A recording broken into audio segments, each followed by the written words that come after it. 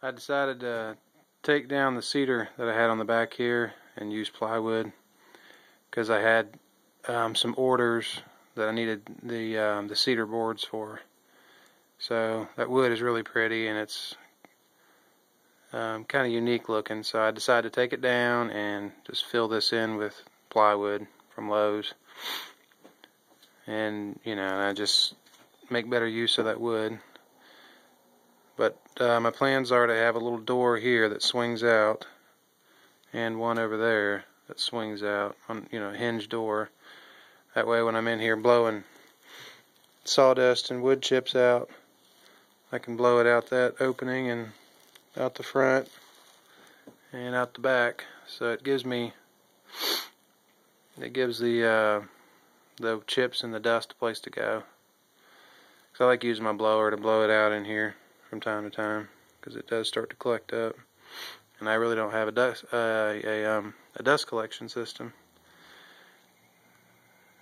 Maybe that'll be a purchase I make in the future, but right now I use my blower. So, and I'll be putting more shelving in over here, probably 4 shelves along this wall. And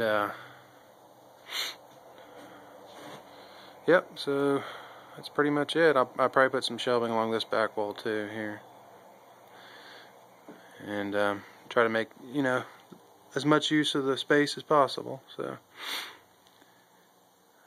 and I've got a bunch of shipping boxes back here and other priority mail boxes, and I'm thinking about putting a shelf along over top of the door to store all the boxes. They don't weigh a whole lot, and but they're large and kind of cumbersome. So it'd be nice to have a place to put those where they're out of the way, but they're still accessible. So that's probably what I'll do with that. You can see I hung all my tools along this header in the back. The tools that I'm wanting to grab on a regular basis. So I have them all out where I can see them. That's working out pretty good.